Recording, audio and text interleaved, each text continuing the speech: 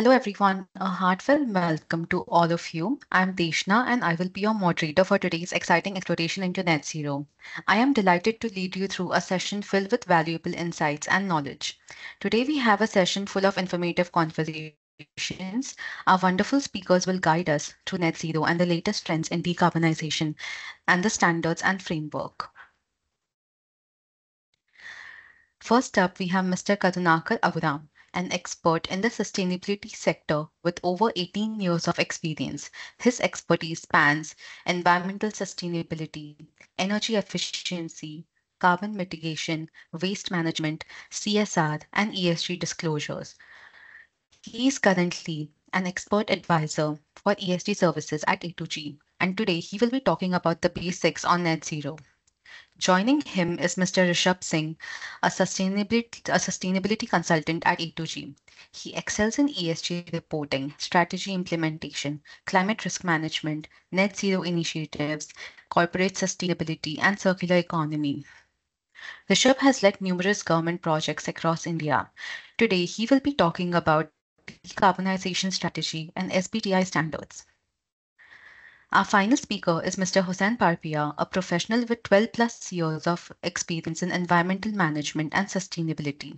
He's an ISO 14001 EMS lead auditor, ISO 14064 GHG lead verifier, and a certified professional in carbon footprint by CII. Today, he will be talking about ISO guidelines on net zero and case studies. Let's dive into today's agenda of the webinar.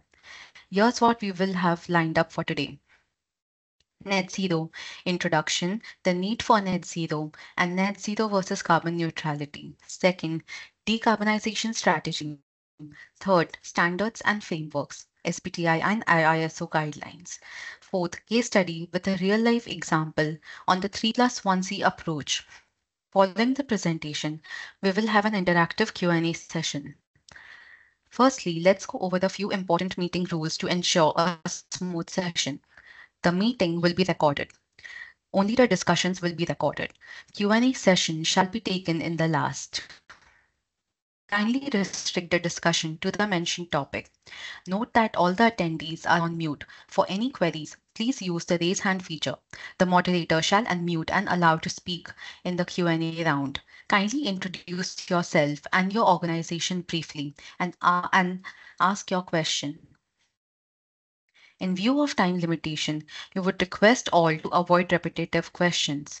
You may also please keep entering your queries in the chat box and we shall get back to you. Next, I would like to invite Mr. Karunakar Avuram to get the webinar started.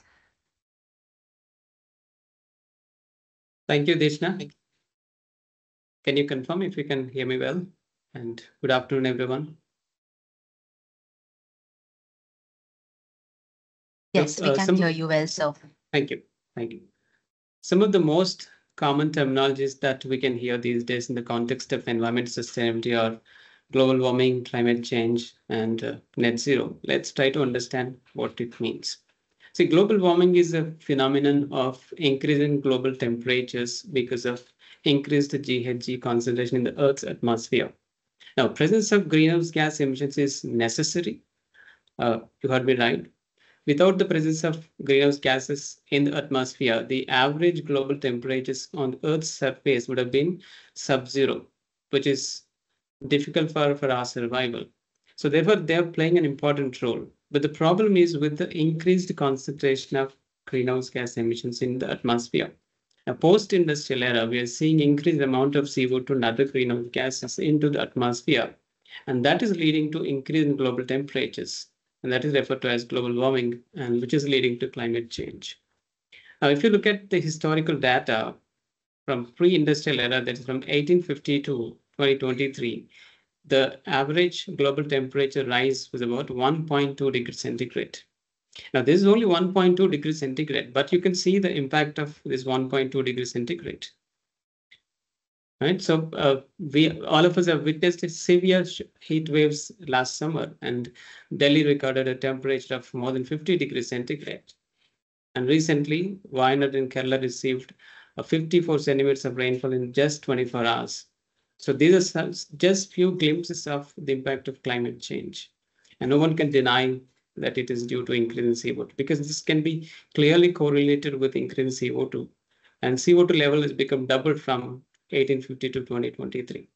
And the graph that you see here, it shows if we continue to emit at the current level, by end of this century, we'll end up in 2.5 to 3 degree rise in temperature. And with 1.2 itself, we are facing severe issues of climate change. You can imagine how severe it would be with 2.5 to 3 degrees centigrade rise in temperatures. And with some of the global commitments on short-term goals, if you look at the purple line, so we are likely to end up at 2.5 degrees centigrade. And with the long-term commitments and short-term goals, we are likely to be at 2.5 degrees centigrade. And the most optimistic scenario would be about 1.8 degrees centigrade. But what is required is the green line. That is, we need to keep it below 1.5 degrees centigrade. So that means we need to bring down the current level of emissions to half. Right now, it's about 54 to 55 gigatons of CO2 equivalent per year, and that needs to be brought down to 25 to 27 gigatons of CO2. So that means we need to reduce the GHG emissions exponential, drastic reduction needs to happen. So if that has to happen, all of us, every company and all of us individuals need to contribute to bring down these GHG emissions. Yeah, go to the next slide, please. Now, this slide shows what would be the impact with the 2-degree rise in temperatures versus 1.5 degrees centigrade, because globally everybody is talking about that we need to keep it below 1.5 degrees centigrade. Although the difference is only 0.5 degrees centigrade, but you can see the difference in magnitude of impact is severe. For example, with the 2 degrees centigrade, about 2.7 billion people will be affected due to heat waves as against 1 billion people with 1.5 degrees centigrade. Similarly, severe droughts will affect about 410 million people against 350 million people. And sea level rise will affect about 49 million people against 46 million people.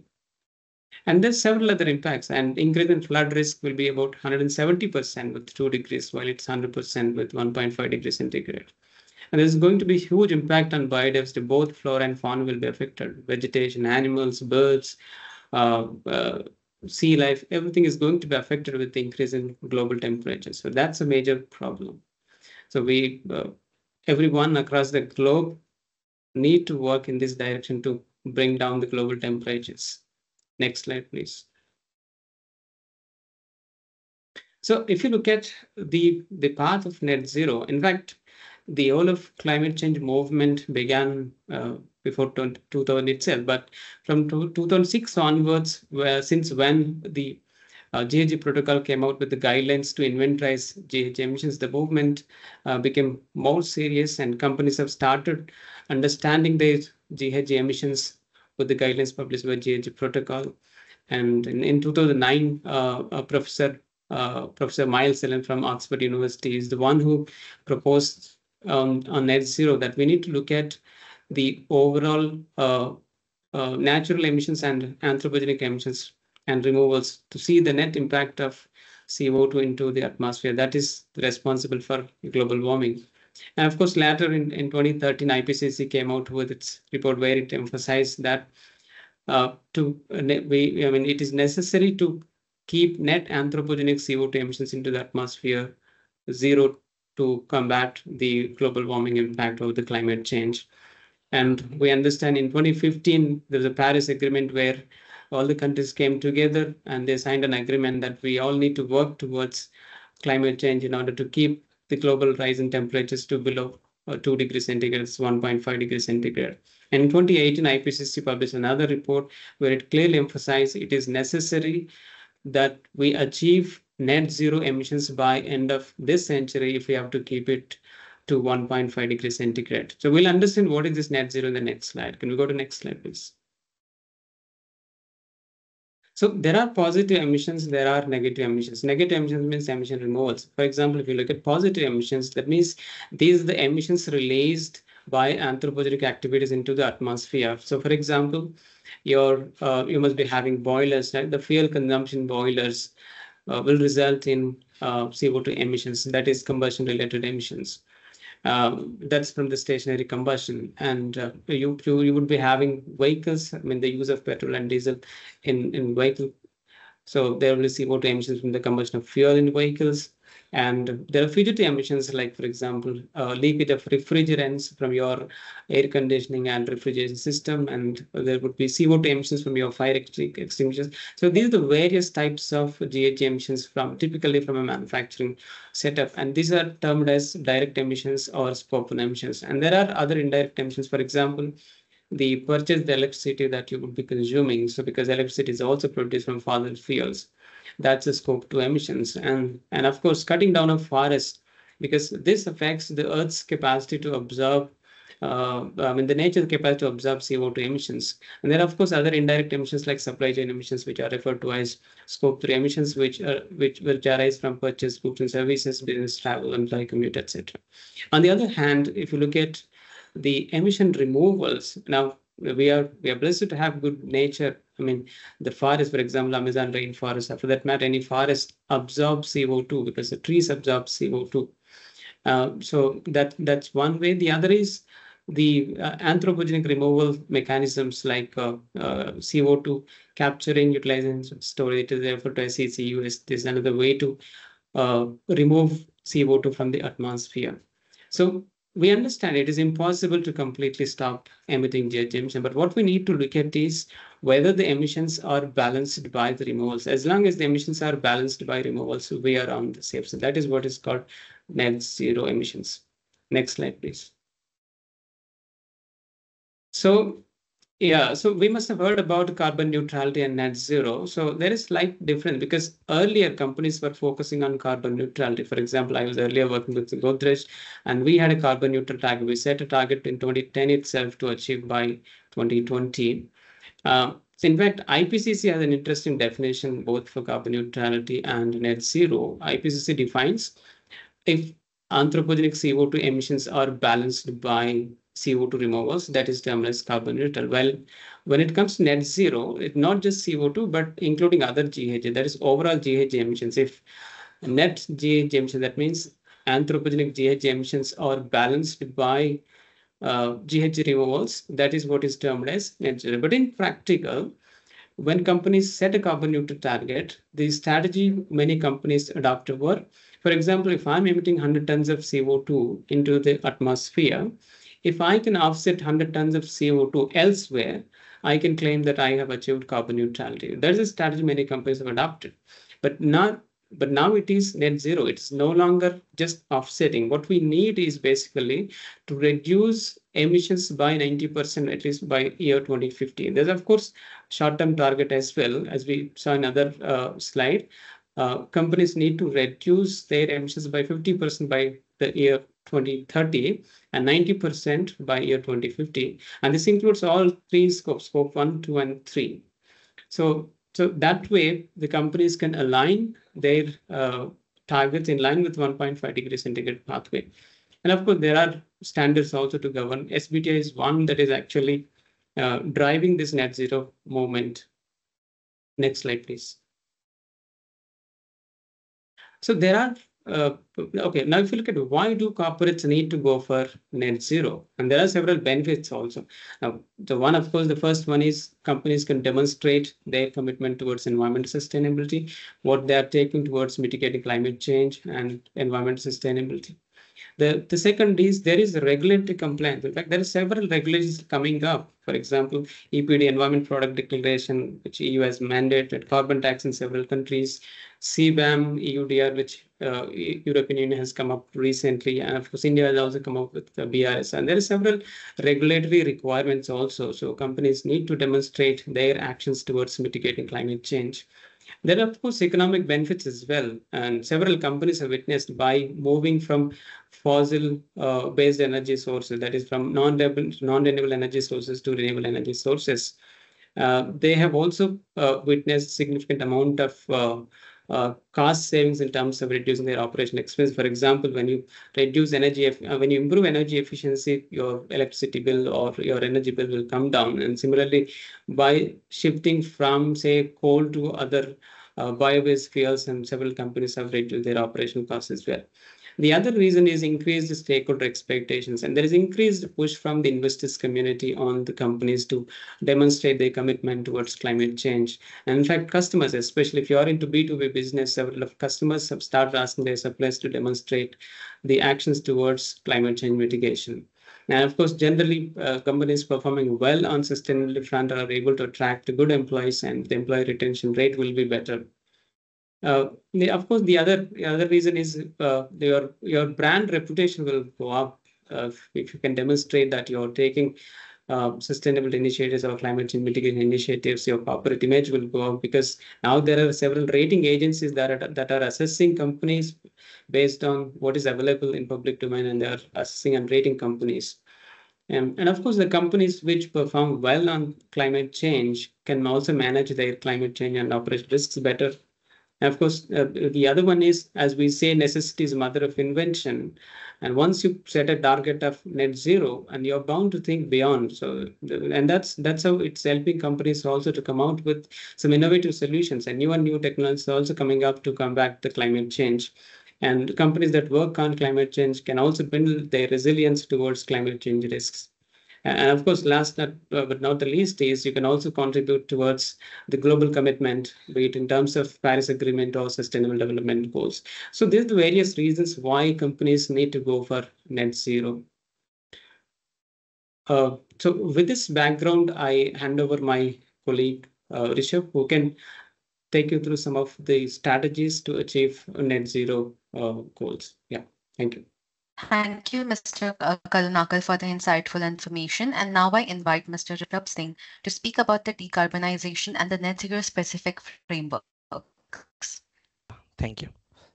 So to understand the decarbonization journey of a firm, a very typical example, we have taken the 3C approach. The 3Cs here, Rishna, can you go to the next slide? Yeah, sure. The 3Cs here represent calculate, cut down, and compensate. So here, these 3C, we typically call them the strategic triads for the net zeros, and we will delve down into each of these 3Cs in our next slides. So we are talking about the first C. So first C is about calculating your baseline GHG emissions. So we will take each of the scopes separately. So for scope 1, as mentioned earlier also, there are 3 major types of emissions that we have. The first is the emission from your stationary combustion. The second is emission from your mobile combustion. And the third one is the fugitive emissions. So from stationary combustion basically consists of combustion from your fuels that you use in operations. So that could be coal, petcoke, fuel oil, LPG, diesel, petrol, and others. For mobile combustion, it is mostly through emissions from the company-owned vehicles. That could be through diesel or petrol combustion in your vehicles. The fugitive emissions could be use of refrigerants in any of your machines or facilities, or the CO2 leakages from, let's say, fire extinguishers. So we have, as you can see in the screen, we have taken one example of a firm in which we have mentioned the emission from all these sources, and the total emissions constitute about 79,400 metric tons CO2 equivalent in scope 1. Now for scope 2, we have purchased electricity, purchased steam, and purchased heat. So total scope 2 emissions amount to around 1.97 lakhs. For scope 3, we have only taken the categories. There are 15 categories as per the GHG protocol. We have taken 5 categories which are relevant to the particular industries and which are the most emission hotspots, because it is difficult to inventorize all the categories in scope 3. So the 5 categories that we have taken is purchase goods and services, fuel and energy, upstream transportation and distribution, employee community, and downstream transportation and distribution. So as you can see on the screen, the total emissions amount to about 14 lakh metric tons of CO2 equivalent. So in this stage, we have calculated our baseline emissions, and now we will move on to the next C, which is the cut down. Next slide, Deshna. Yeah. So since now we have conducted our baseline assessment, we will have to take initiatives to cut down our emissions. So for scope 1, as we seen in the last slide, the fuel combustion in our operations was one of the major sources of scope 1. So we were using coal and petcoke in our operations, let's say in our boilers. So we can use PNG or briquettes, which are very less carbon. PNG is obviously quite less than coal, and briquettes is kind of about, there are some biogenic emissions, but compared to the traditional fossil fuels, the emissions are very less. So this could be the first initiative. The other initiative could be energy efficiency in terms of improvements in your operational maintenance, and the control that you have over of the assets or the machines that you have in your facilities. The third initiatives could be reduction in your process emissions. So for heavy emission intensive sectors like cement industry or the steel industry, there are a lot of process emissions. So you can work on improve on some new technologies through which you can reduce your process emissions. The other initiative could be investment in new technologies based which are low carbon intensive, uh, which could help you reduce your emissions going forward in the future. And for your company-owned vehicles, especially for mobile combustion, you can have initiatives of having electrical vehicles. Similarly, for scope 2, so there are some initiatives that you can take, that is purchase of open access power. So now this is very common in even the government of India came in 2022 with the green open energy access scheme. So you can go for renewable energy from open access through wind, solar, hydro, or if possible, you can have your captive solar plants also or solar panels on your rooftops. For scope 3, some of the initiatives that you can take for category 1, that is purchase goods and services, and category 2, that is capital goods, is sustainable sourcing. For category 3 emissions, you could have renewable energy sourcing. So that will help you to reduce your cradle to gate emissions in the category 3. For category 4 and category 9, that is upstream and downstream transportation and distribution, you can go for optimization of your logistics. For category 5, that is waste in your operations, you can go for circular economy initiatives, that is reduction of waste, and the 5 R's that we commonly say: reuse, refurbishment, remanufacture, or recycling. So these initiatives, if you see the overall reduction that we could have, the typical example that we have taken is in scope 1, we have reduced around 23,400 metric tons of CO2 equivalent, in scope 2 around 1.21 lakhs, and scope 3 around 87,000 metric tons of CO2 equivalent. Next slide. Yeah, so now we have taken the steps for cutdowning our emissions in the second C. The third C is about compensating.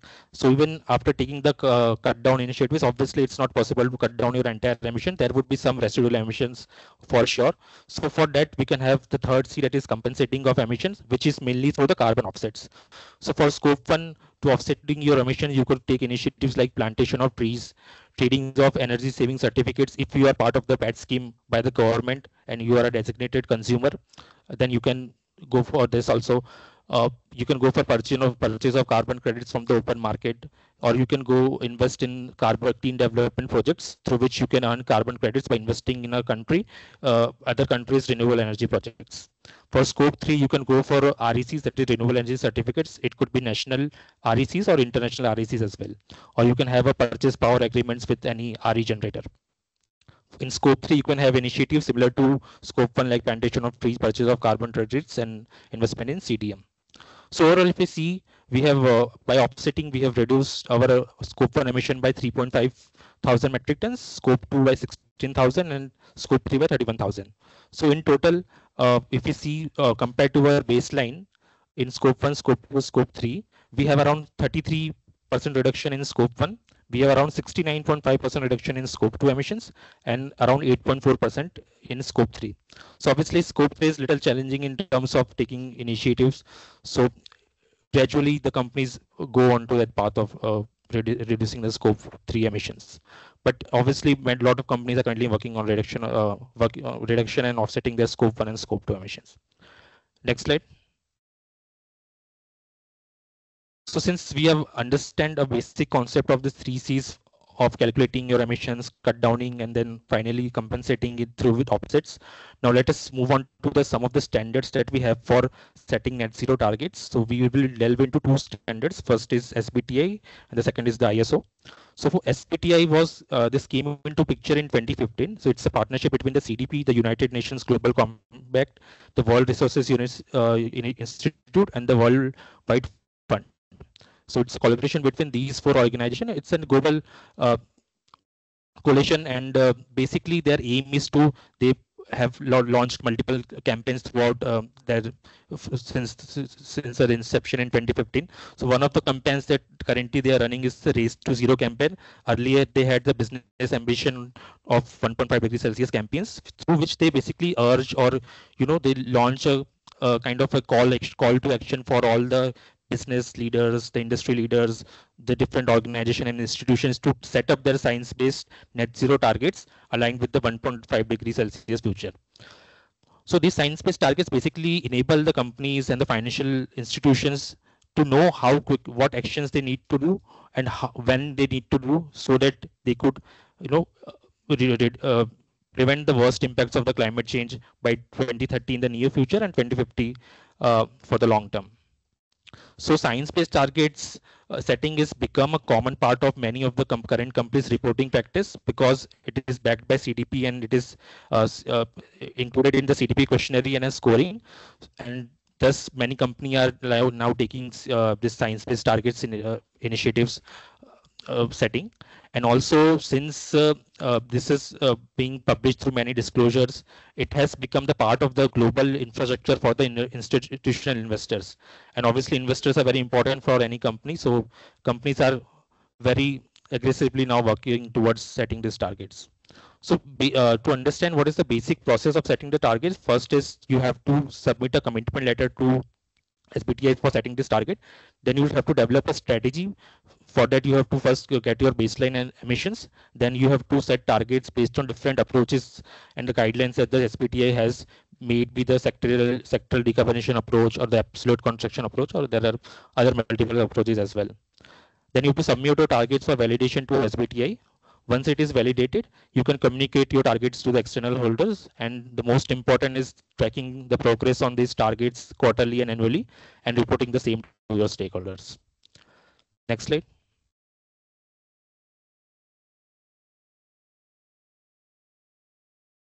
So we will just look into what are the methods and the options for target setting. So we'll first look into what are the methods for scope 1 and scope 2.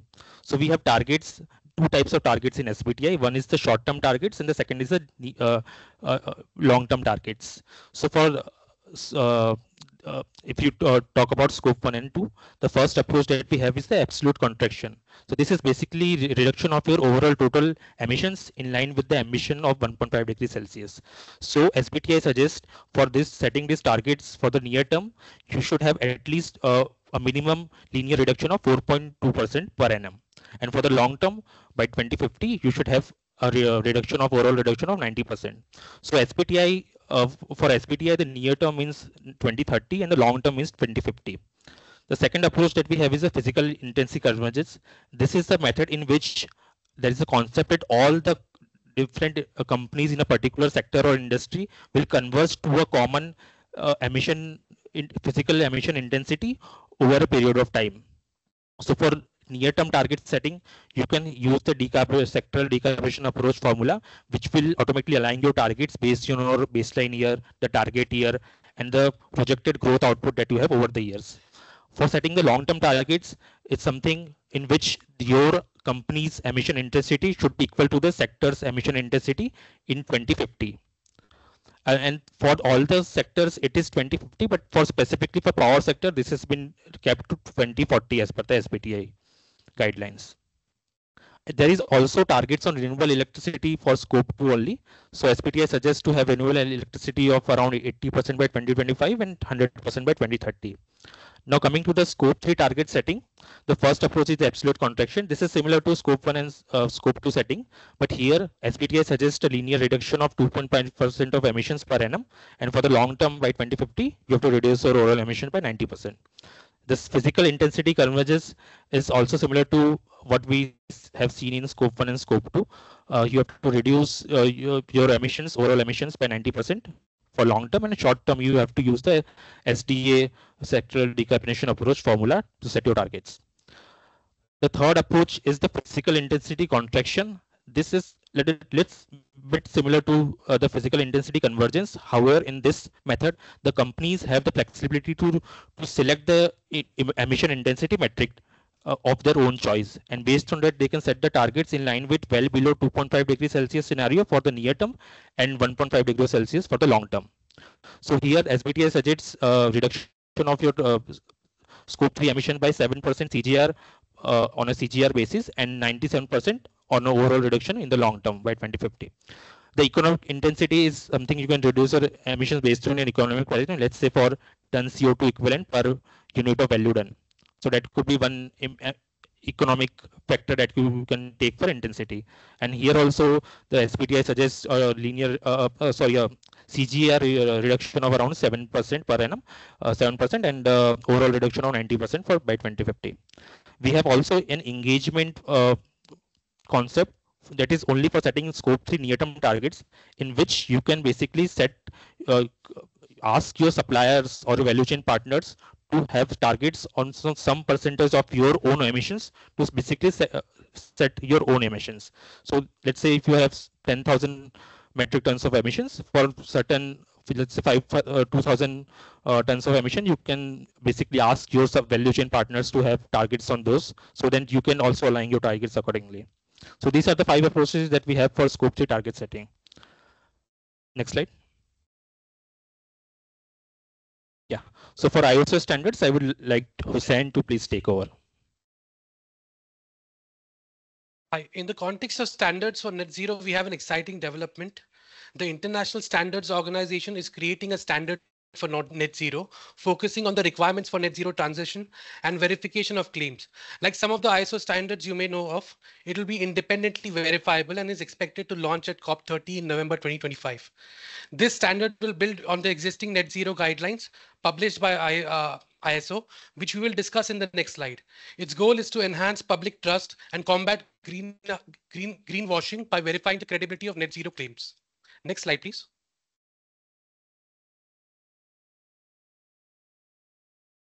Let's briefly explore the key highlights of the ISO guidance on net zero.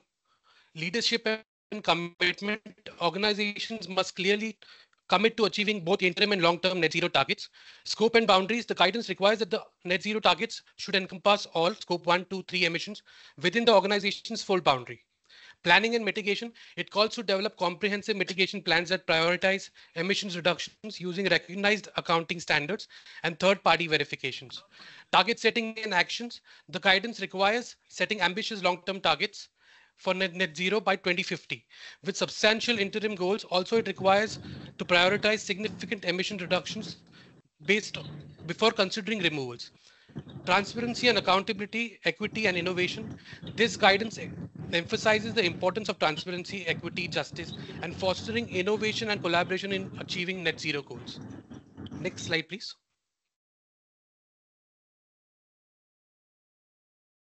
Our net zero case study focuses on the net zero transition of one of the leading pharmaceutical companies in India.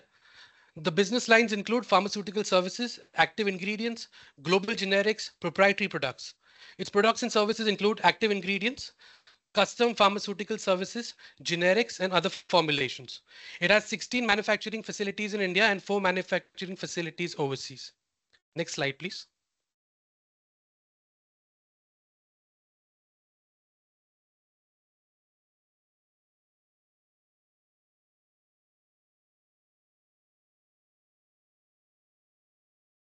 Now let's look at the targets set by the company. For scope 1 and 2 targets, as you can see, the base year is set to 2021 and the company has both absolute and intensity targets. The targets are science-based, aligned to the 2-degree pathway. It is important to note here that this company was one of the early adopters of science-based initiative, and instead of 2-degree pathway, SBTi now only accepts commitments for 1.5-degree pathway. Absolute target is set to 25% and intensity target is 50% reduction with 2031 as the target year. The intensity figure in the base year is 2.78 metric tons of CO2 equivalent in the base year and has reduced to 1.4 metric tons of CO2 equivalent in the reporting year per unit of activity. The company also aims to transition to 100% renewable power by 2030 and 66% by 2025. For scope 3, the base year is set to 2022 and the target is to reduce emissions by 12.5% by the year 2030. Next slide, please.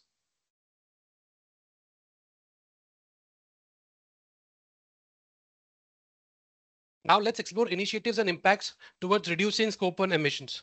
For initiatives in green fuel switchover, the company has switched from coal and furnace oil powered boilers to natural gas and biomass powered boilers. With initiatives for energy efficiency, the company has implemented diverse projects, including energy audits, process efficiency improvements. A key highlight here was the installation of low temperature evaporator with mechanical compressor. For initiatives in carbon sequestration, the company has planted 30,000+ saplings for afforestation, both within and beyond the fence. As you can see on the right, the initiatives have significantly improved, reduced the scope 1 emissions, and the company is on path to achieve its targets. Next slide, please.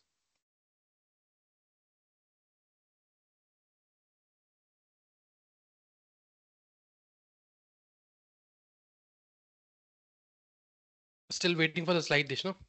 Yeah. Now let's take a look at the initiatives and impacts towards reducing scope 2 emissions. For initiatives in renewable power, the company has installed solar rooftops, acquired solar power plants, switched to biomass boilers, and engaged in various interstate open access and third-party power purchase agreements. Within initiatives for energy efficiency, the company has implemented diverse projects, including energy audits and process efficiency improvements. I'm sorry. Yeah. For, for initiatives in carbon sequestration, the company has planted 30,000+ saplings for afforestation, both within and beyond the fence. As you can see on the right, the initiatives have significantly reduced scope 2 emissions, and the company has already achieved 42% renewable power by 2023 and 40% intensity reduction from base year. Next slide, please.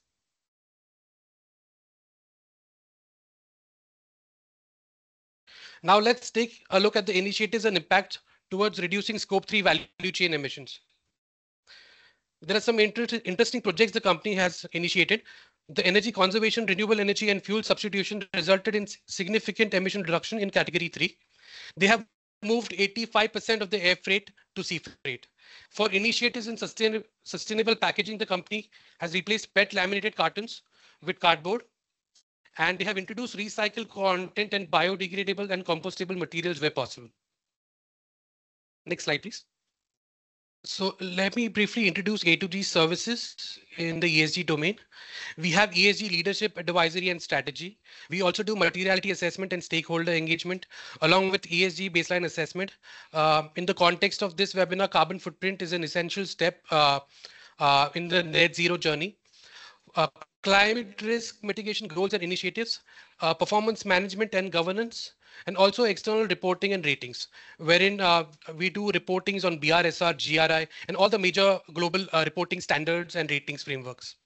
Now, I would like to sincerely thank our amazing speakers and each one of you in the audience who have made this webinar a real success. We understand there are a lot of questions.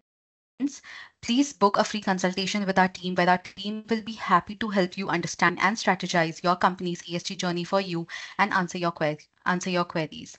The link to book the consultation is shared in the chat. Thank you, everyone.